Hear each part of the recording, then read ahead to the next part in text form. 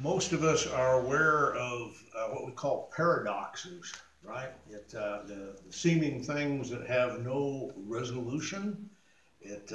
And with my personality and rather obnoxious sense of humor, I thought of some ones that I'm not going to share with you.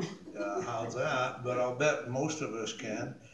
One of the things, I mean, we have, especially when we're trying to mess with little kids' mind, we have such things as what came first, the chicken or the egg. Well, from the biblical point of view, that one's really simple. The chicken came first because God made them that way. But from an unsaved point of view, that is a paradox because you can't have one without the other. So the best answer is, which of them came first? Yes. Okay, but we come today to I guess one of those paradoxes.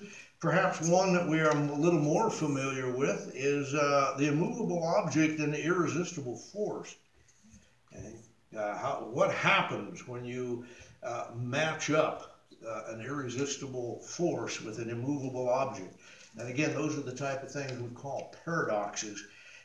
We find today, as we look at the first portion of John chapter 5, and the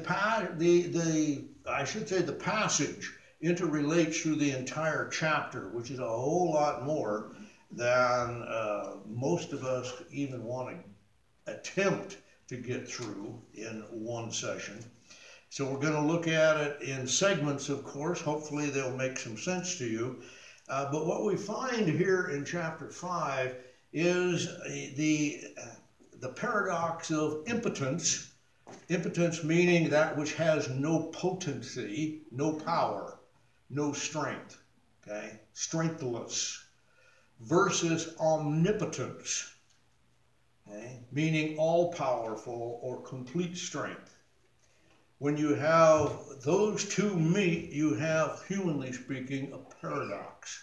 Okay? We're going to develop this. We find the setting in the first couple of verses of the Gospel of John, the chapter 5, where it tells us after this, after he'd been with the nobleman's son, okay, and everything that went in Cana, and all of the miraculous occurrence that we looked at last Lord's Day.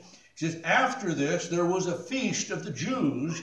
We have no idea for sure what feast it was. It has been suggested, the Passover feast, but we don't know for certain. Not really important, or God would have recorded it for us. After this, there was a feast of the Jews, and Jesus went up to Jerusalem. That's what he would have done as a good Jewish man. You know, it was expected that the heads of each Jewish household would make at least the effort to get to Jerusalem, or at least the local synagogue, for the feast week that was there. Now, there is at Jerusalem by the sheep market, the word market is in italic, so it just says by the sheep, a pool, which is called in the Hebrew tongue Bethesda, having 5 porches. Bethesda means house of mercy, by the way.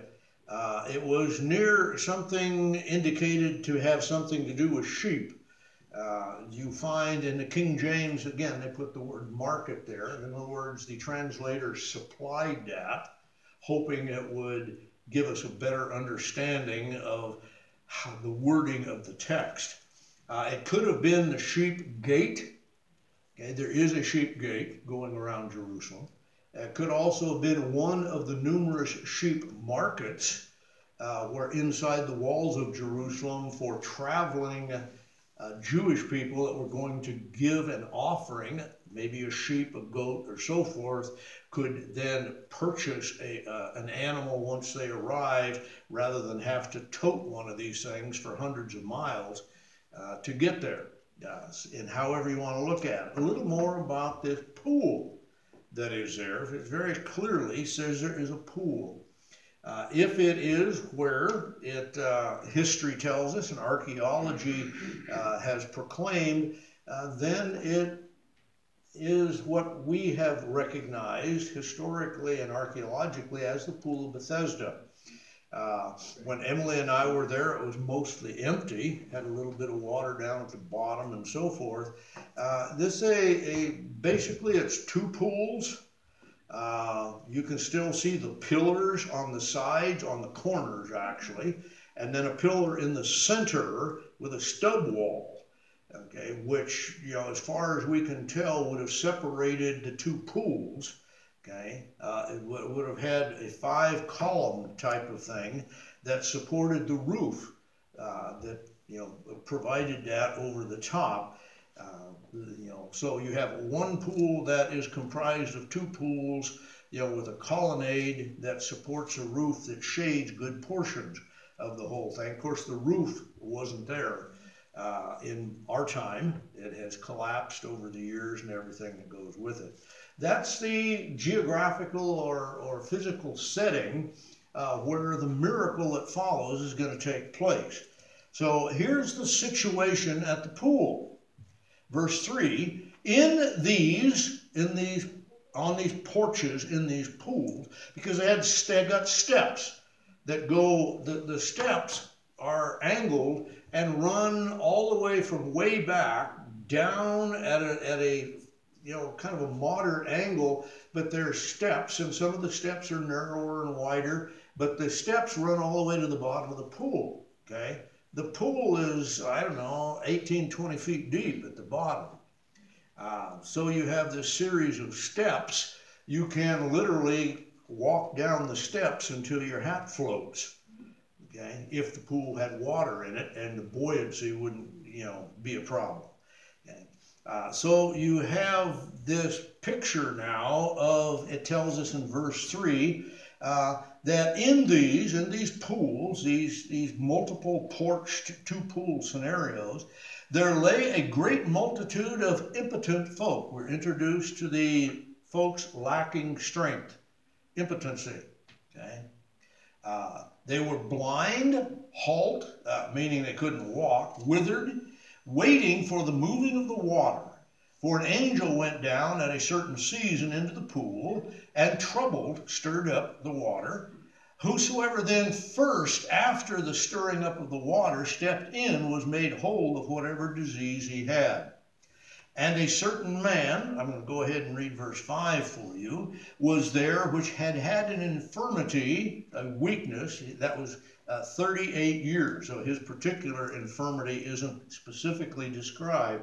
We can get a hint or two here in a moment as well. Now, there's textual controversy about this.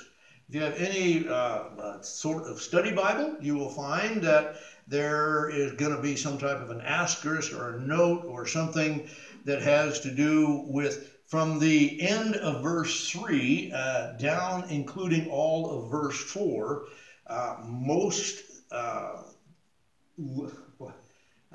The earlier texts, I'll put it this way, omit that particular passage, and it was, you know, there's some controversy. Does it belong? Does it not belong?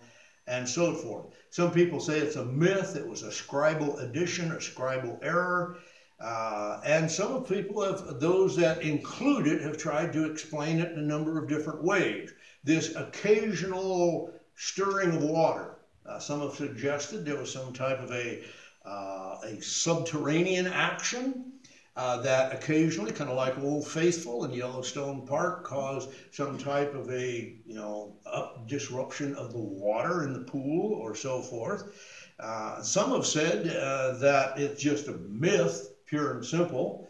Some have said that well, it could have been a demonic disturbance in order to cause disruption in the spiritual life of the nation.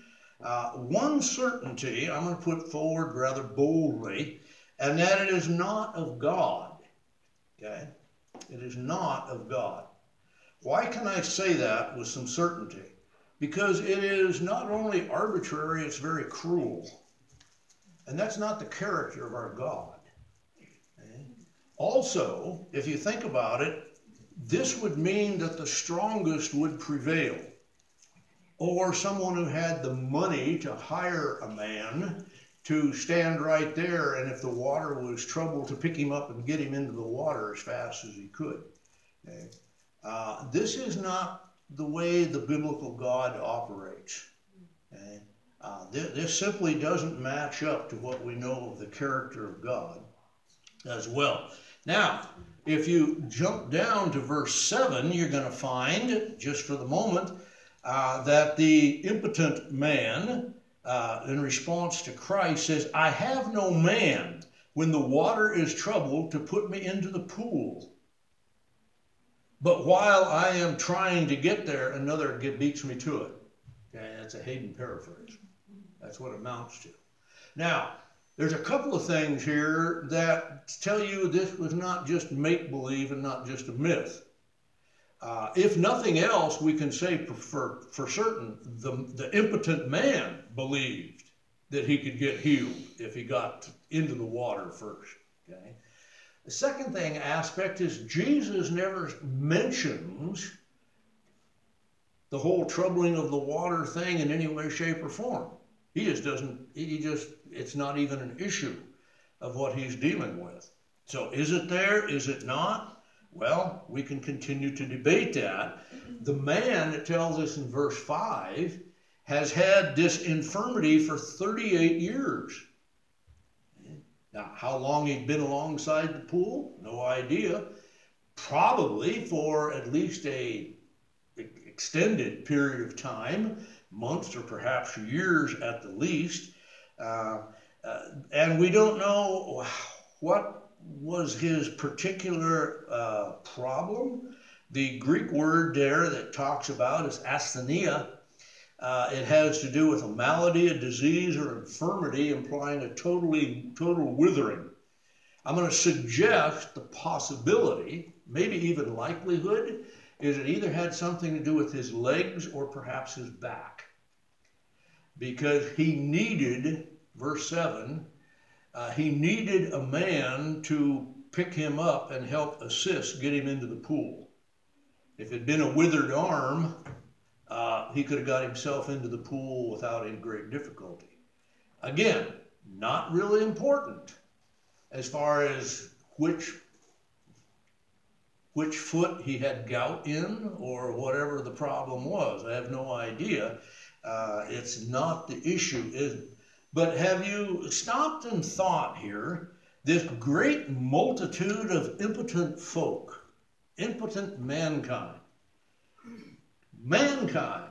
completely incapable of helping himself. We see a physical picture of what spiritually we see all around us in the world that we live in. Been going on now for century upon century. Mankind incapable of helping himself. Here pictured in a physical realm, but is that not true spiritually? Keep your finger there and go to the book of Romans, if you would, the 5th chapter. And we'll read a few verses that the Apostle Paul presents from the inspired passage of what God has provided.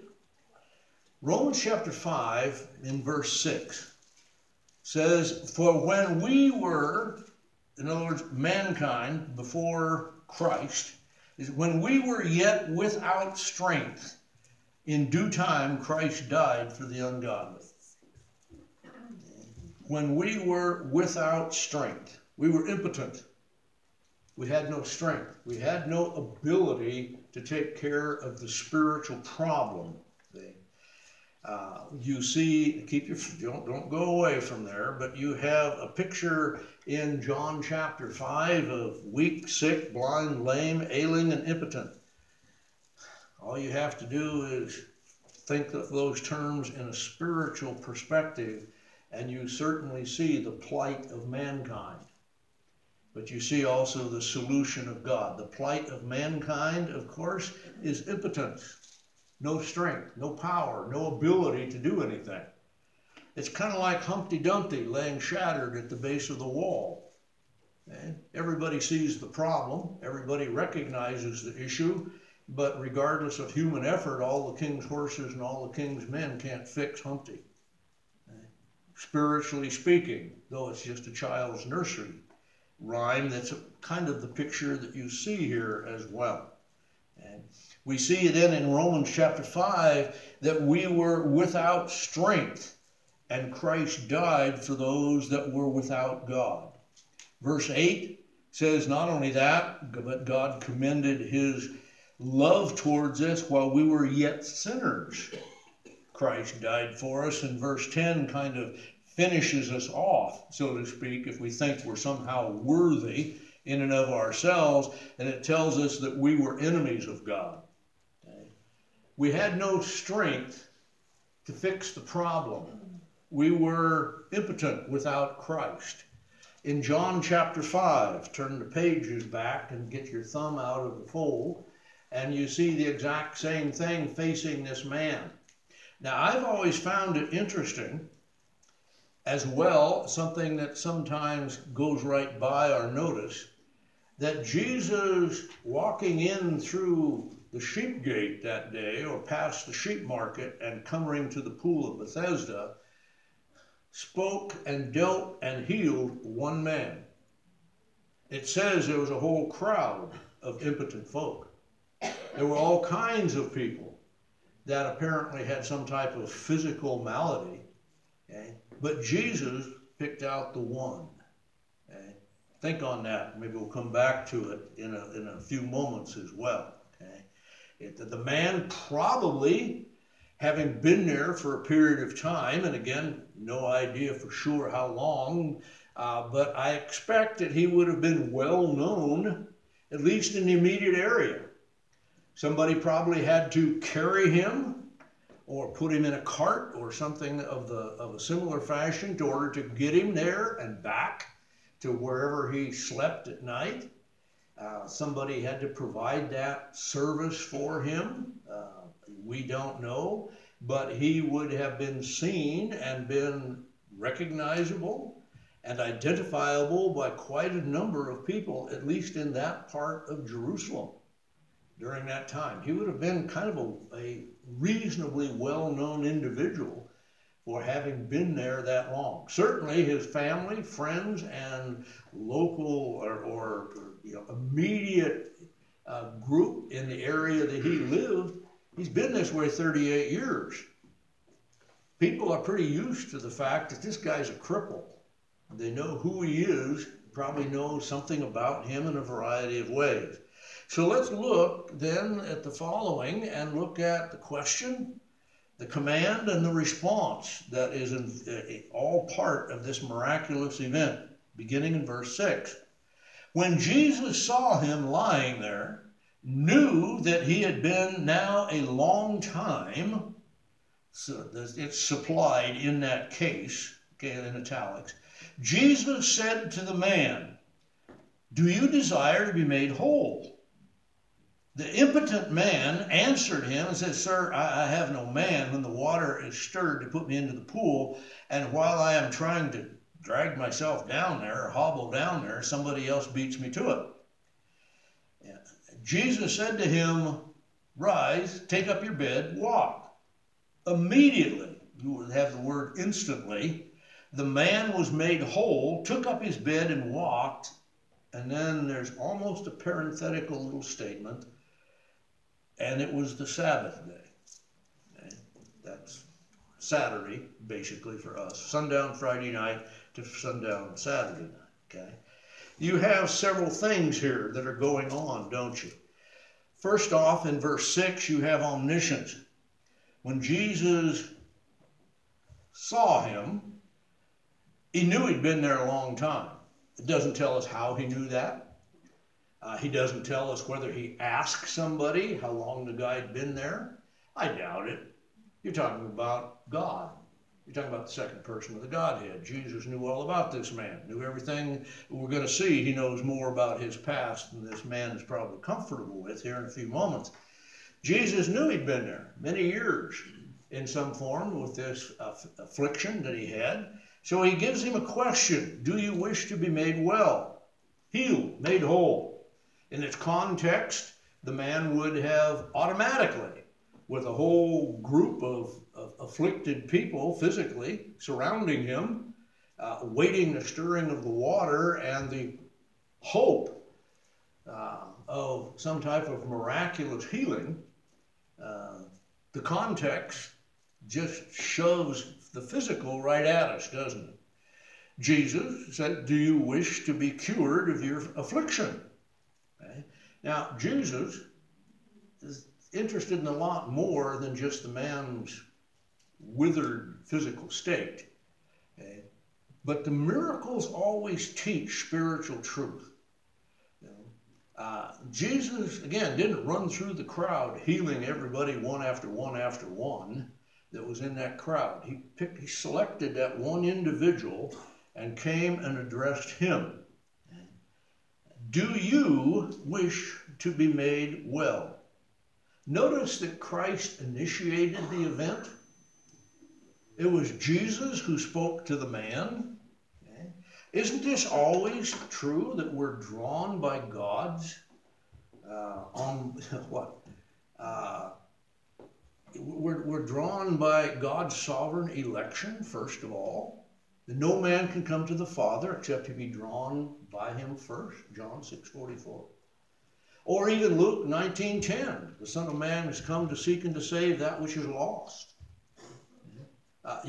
It's God who's doing the seeking. Romans tells us, quoting the Old Testament, there is none righteous, no, not one. There is none that seeketh after God.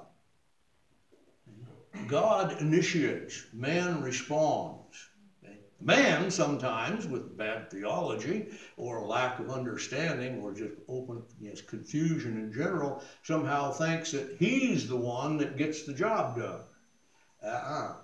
That's not a biblical understanding of what salvation is.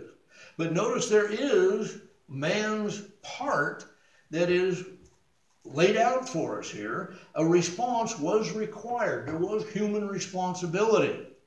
If you drop down in the chapter to verse 24, you see the following. It's when Jesus that picks up. Truly I say to you, he that hears my word and believes on him that sent me has everlasting life. A human response is required to the divine offer. The question, would you like to be made whole? It seems very simplistic to us, right? Like, is this a trick question? I mean, really? I mean, what, 38 years this guy's had this problem? And somebody comes by and says, would you like to be made whole? Would you like to be able to walk and jump and bound on your own again? And it's like, is this candid camera? I mean, is this the question you wouldn't even think would be relevant. But a human response is required to the offer of God. Okay? That's the responsibility that is there. The man's complete inability is exposed. Okay? He says, I have no man to help. Okay? I have no man to help. And you think, wait a minute, didn't say anything about having a man. Okay? But is he mixing human works? Is he somehow thinking, if I just could maybe next time settle a little closer to the pool, so I could just roll in real fast or something. Or if somehow I could scrape up enough money to get somebody to just be right there ready to just toss me right in real quick if the water got stirred. Well, that's kind of a mixing, isn't it? A little bit. Does God need? I mean, Jesus isn't even going to mess with the water. You do realize that, don't you? Jesus doesn't take the guy into the pool. Jesus doesn't stir up the water, whether that's bogus or not. Jesus ignores the pool from this point forward. Okay? Jesus doesn't need the pool. No, Jesus doesn't need anything. Faith in Christ. Okay? Yes. Okay? Faith in the right object, the object that has the power.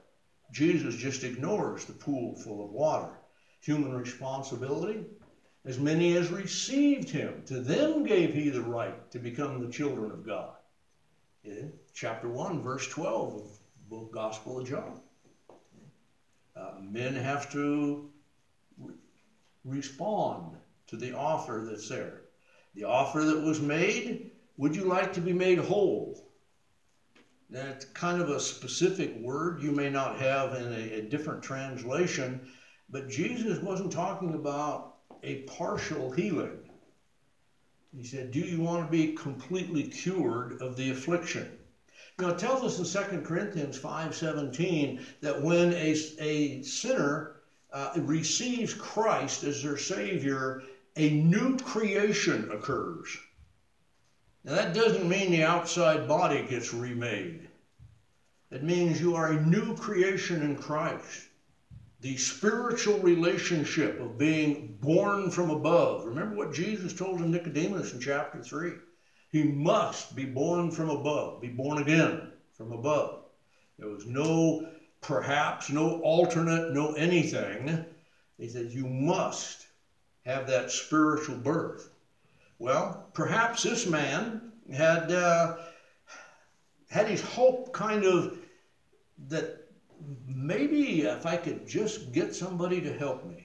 I mean, for 38 years, this man has been making every human attempt he probably can. Can you blame him?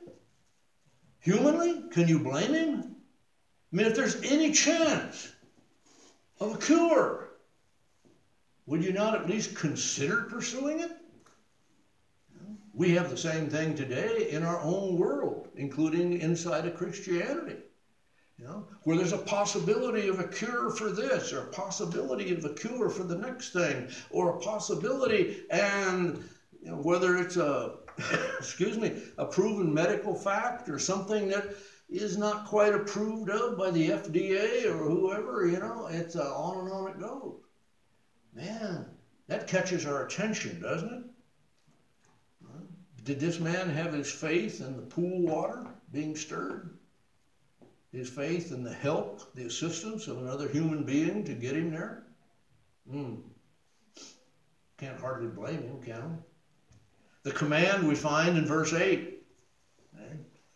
Jesus said to him,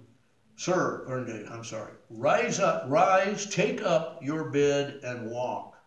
Okay? There's three parts there, aren't there? You can make much about them. I'm not going to spend much time on it.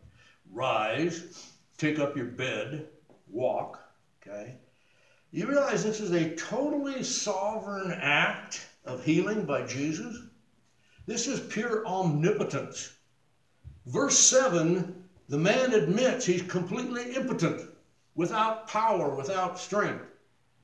Jesus now creates a miracle. And we have the record of the spoken word of what the command and the response was.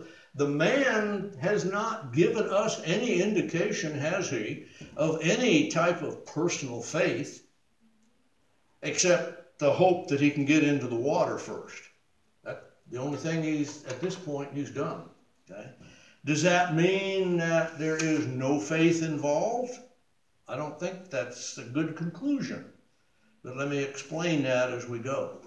Jesus, in effect, put it this way. Do you wish to be healed? Then believe my command to rise, take up and go. That seems to be a package that Jesus is offering. How did the healing work? Did the man have personal faith?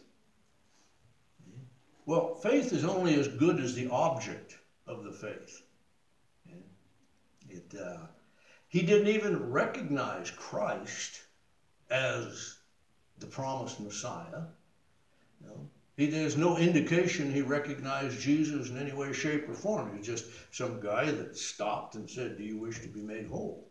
And the guy said, dumb question, of course I do, but I have no man to get me there, and so forth, everything that went with it. I want you to turn, if you would, to the book of Ephesians, chapter 2. Well-known passage. It tells us in verse 8, by grace you are saved through faith, that not of yourselves, it is the gift of God, not of works, lest any man should boast. Notice it is not faith that saves a man, it is God's grace that saves them. Faith is the connection that allows grace to become effectually operative. It is the grace of God that does the actual work that is there. In faith being the channel for God's grace to become effective. That's to put it the simple way. But faith in an object that does not have omnipotence will not heal the man at the well. We don't know for sure all the particulars of this guy, do we? But we know that this is God's gift being exercised. And I'm sorry, but it seems very likely that there would have had to have been faith to some level, though we're not certain, and I hesitate to proclaim a certain wedge of the pie, but it seems very likely there had to be some level of faith exercise, or the man would have never bothered to even get up or attempt to get up. Would you? You know, 38 years of impotency, and some guy says, rise, take up your bed and walk. And you go, yeah, right. There had to have been something. I'm not excluding the sovereign, omnipotence of God. That's not it. I'm saying that God is not a divine rapist. He is not spiritually going to force somebody. In fact, you remember what Jesus told Nicodemus. This is the condemnation, that men choose to walk in darkness rather than light. This man, I believe, most likely had to have exercised some type of faith in the command that Christ gave. Otherwise, there would have been no result. But we find in verse 9, it says, immediately, instantly, the man was made whole, took up his bed, and walked. Immediately, instantaneously, and complete.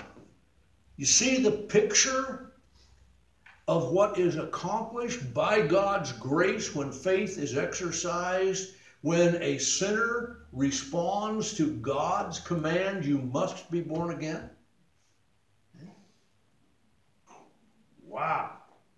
You say, well, how about the process? In human terms, there is no process. It's instantaneous. And it's complete. It is complete. The word cured here, if you look in verse 10, and we'll get there in a moment, is in the perfect tense. That means it was an action done one time that has lasting results. Consider, by the way, what went on here, those of you that have anything to do with physical therapy. Okay? This man instantly got up, rolled up his mat that he was sleeping on, and walked. 38 years of atrophied muscles. Okay? Wow. I don't know, how long does it take after an injury that immobilizes an arm or a leg before you begin to lose muscle tone? 48, 72 hours, something like that? I mean, you kids are indestructible, but us old geezers, it takes a little more effort for us, okay? It doesn't take, this 38 years, wow. The man's commanded to respond, and he took up his bed and walked. There must have been some level of faith that I believe him. And he just got up and walked, didn't he? Yeah. That's the response that's there. How about the religious reaction? Well, let's look at verse 10 and following here real quickly. Actually, we'll just read a few verses and give you an idea. The Jews, therefore, you can put church leaders here, it works pretty good. The Pharisees, Sadducees, and etc. The Jews, therefore, said unto him that was cured, it's the Sabbath day, it's not lawful for you to be carrying your bed. Apparently he ran into him out on the boulevard, going down the sidewalk, and you can just imagine this guy.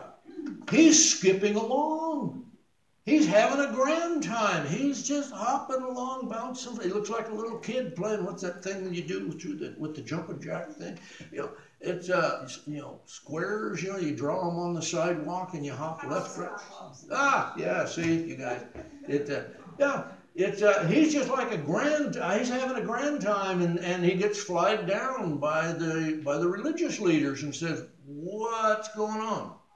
What are you doing with your bed?" Now his bed, see, is a rolled up kind of a reed mat, probably that big, that long, maybe 10, 12 pounds at the most. He said, "What are you doing?" They confront him. He answers and says, "He that made me whole, the same said to me, 'Take up your bed and walk.'" And they ask, "What man is that which said this to you?" And he that was healed didn't even know who it was. For Jesus had conveyed himself away, a multitude being in that place. That didn't even know Jesus by name. Or he may have known the name, but did not know him by sight. He hadn't put the face to the name. We've done that, haven't we? It happens at times. You know, you hear a name repeated several times, and then you actually are exposed to that person. You don't know who it is. And you go, "I don't know who it is." Okay. And then you get the name and you think, well, that's kind of a disappointment, but you know, maybe you don't. I don't know. That's my sense of humor again. Watch out for that. Okay. So verse 14 goes on and says, "Afterward Jesus found him in the temple and said to him, 'Behold, you are made whole. Don't sin any more, lest a worse thing come upon you than being an invalid for 38 years. The man departed, told the Jews it was Jesus that had made him whole. Therefore the Jews persecuted Jesus, sought to slay him, because he'd done these things on the Sabbath day." Okay? You know, when confronted with the miraculous, there are always those that debate the issue, aren't there? A sinner coming to Christ for spiritual salvation always produces those that deny and ridicule. Now, I was a little older before I was saved by the Lord's grace, and I can remember numerous of my family relatives just thought that was the funniest thing in the world, that he'd got religion. And, well, just put up with it. It'll blow over 6 months or a year, and he'll be off doing something else. Ridicule, deny, nope, always there, isn't it? The Jews and the man, verses 10 through 13, the complaint was that you're carrying your bed. Now notice he's not talking about a king-sized water bed complete with bookcases and that's not what he's talking about. You know, he's talking about an 8-pound little mat thing, in all probability. He's going down the street, delighted, and the religious people interpreted that as carrying a burden. Okay? Jeremiah 17:21 says, "Bear no burden on the Sabbath." You thought they'd have been overjoyed. Some of them at least probably knew this guy. He'd been laying around town for 38 years, more or less. You'd think they had got some report on him. Do you really think that after 38 years of impotency, that this man would consider carrying a pallet as a burden? You'd have thought that even the religious people would have been overjoyed at the man's healing. No. Seems like they're looking to find fault, aren't they? The criticalness of religion. Their tradition and their particular interpretation of something like Jeremiah 17:21 allowed them to bring a charge to accuse Jesus. But of course, initially, the healed man didn't even know who Jesus was. Then Jesus, notice, once again, seeks out the man and tells him, "Sin no more." Now, don't jump to conclusions here. We have no idea whether the man's physical malady was a result of some sinful action or not. What Jesus does say is you need to control your life, because worse things can happen to you than just being an impotent man laying alongside a pool for years and years and years. Had it been sin-related, we don't know. And ultimately, doesn't that prove true for unsaved people, that hell awaits for people who don't turn from their sin? Yeah, it sure does. Then, of course, you've got the Jews in Jesus in verse 16. We're going to get into this in more detail next Lord's Day, if he wills. And essentially, they post a death warrant. They say, we've got a wanted poster, dead or alive, preferably dead. We want to take this Jesus guy out. He goes on in the passage we're going to find and says that the Sabbath was never made to have control of man. The Sabbath was created as a day of rest so that people would have the opportunity to reflect and worship and not be distracted by the work ethic that God had placed upon man all the way from the Garden of Eden. But religion, well, basically they do it this way. If he doesn't follow our rules, we'll kill him, in the ultimate sense. So let's connect a few things as we wrap it up. In chapter 1, you found that Jesus, the very first record in the first 17 verses or so, 18 verses, declared Jesus as being God. Jesus, the second person of the Godhead, eternally God. Okay? At the wedding in Cana, in chapter 2, you saw the creative power of Christ, the creative power that only God has when he turned the water into wine. With Nicodemus in the garden, you come face to face, as Nicodemus did, that religion is not the solution. You have to be born a second time, not just from an earthly mother, but you have to be born by a heavenly Father. Okay? With the Samaritan woman in chapter 4, you found that personal repentance and personal faith in Christ is mandatory. Okay? At the end of that chapter, you found the nobleman's son that declares that for God, distance is totally irrelevant. Divine power and ability has no boundaries whatsoever. Absolutely no boundaries. And then here at the pool of Bethesda, man's complete inability to heal himself isn't even a speed bump when it encounters the omnipotence of Christ's deity. You see, if you sometimes go back and connect the events in the Gospel of John, I believe it'll bring more richness than just plucking out one thing here and plucking another there. There is a flow where Christ is revealing himself as deity throughout the book. And that helps us understand, because man is without strength.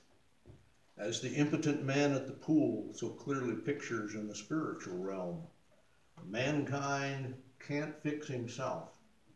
He's just like that big old busted up egg laying at the bottom of the wall. Okay?